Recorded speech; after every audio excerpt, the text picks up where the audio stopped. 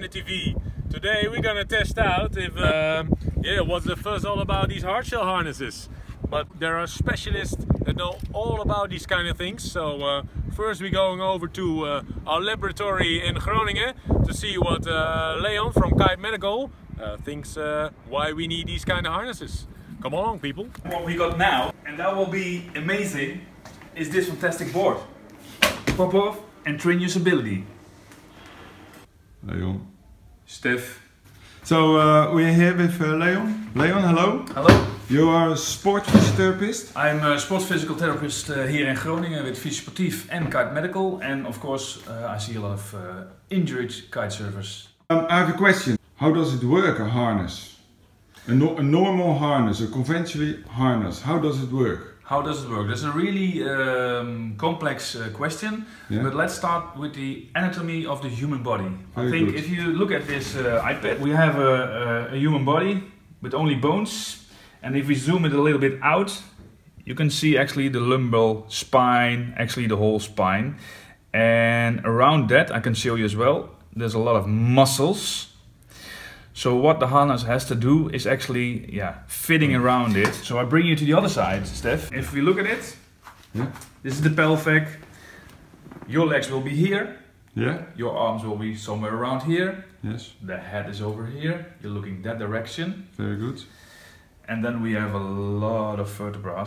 And you can just how it is functioning. It's really easy. It's just like stones. If we put them over here, and we want to pick it up like this, it goes wrong. Okay. So we need a little bit of support. And the support what we need is what I told you already on the iPad, is the muscles around the vertebrae. They give the stability.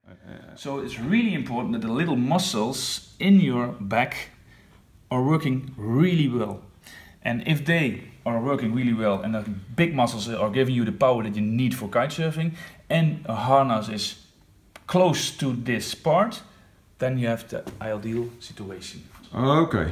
So, again, the big muscles are for the movement. Correct? The small muscles are the red ones for the stability. That's true. And your harness is for extra support. Excellent. Because we have a situation with a lot of forces.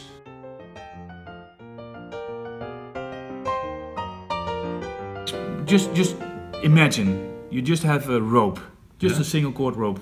Yeah. Put it on your middle, just pull. Yeah. Then you have one single cord just on one vertebra, and then it can go off. Yeah, it will slide. It will slide. So you always need like a lumbar lock in a harness. That means that you're using a bigger part in your harness to Push in your back. to push in your back and not to pull. Okay. So you need a push and not a pull. That's what I think. Yeah. I will show you. Yes. Now we get to the big. That will be amazing. Yes. We will do some practice. Steph, now we're gonna do a little investigation. This is what I mean with pull and push. Pull and push. Okay. I'm the kite. Yeah. I'm pulling Yeah. on a single rope Yeah. or on a harness what's really flexible. Yeah. It feels like this. Yeah. Now I use the hard shell.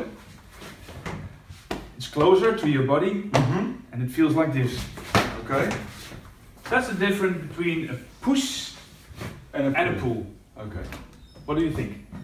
With the first one I get like that. Like a hyperextension, we call it. Like, and that's happening actually when you pop off and jumping high, it pulls a lot. So if you can reduce it by a good stable harness, like a hard shell, it locks you. Okay. And you put me more around in the hips. Yeah, it's more lower in the lower back. Not you didn't pull me on the ribs. If the harness is pushing here, it doesn't feel comfortable, because imagine that the kite is pulling, and you get it. Yeah.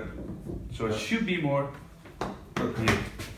Okay. I think that's the main difference between a hard shell and a really soft one. So it's like a good handshake. For example. Hey, Leon. Yeah. I've got a harness. My own harness is very soft. Yeah. I think it forms with my body.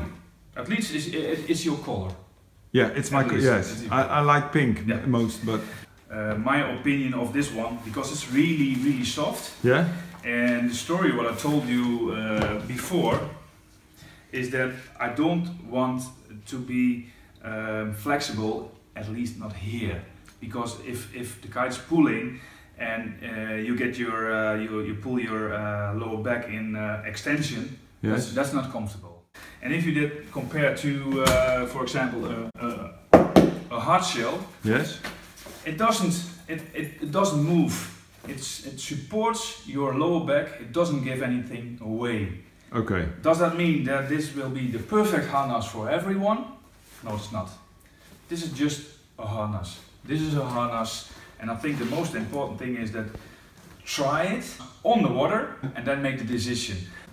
Test your harness. Test your harness. Okay. And not in a shop and hang on a cord or whatever, but do it on the water. Do you have 3 tips for us? Choose a harness, yes. Now, first of all, Leon. Yeah. I just want to have 3 short tips. 1. Fit a harness and try it on the water. 2. This is a medium. Yes. Try also a large one. 3. Train your core. That's the most important thing. If your muscles help you, the harness will help you. I have a question on the kite forum. The height of your harness. Yeah. Can you tell us something about it? There are 2 regular harnesses. One is the soft one and one is the hard shell. You see the height difference. Yeah. But if you take a closer look, Yeah. the red part, it doesn't do anything. It's just there is no support even here. So actually we can just pull it off and probably more or less the same. Okay. It's comfortable, but it's not. Yeah, it's functioning, but for another reason. This harness, when I have it like that, it's like straight. Yeah. And with the right engine, it's like it has a curve. Yeah, but that's and this has 2 of that thick things in it. Yeah, but that's the difference. I think between not I think that's, I know for sure. The difference between a hard shell and a smart shell. Conventional. This is conventional and this is a hard shell. The difference is that there is a lumbar lock. So this part should be in your lower back and stay there.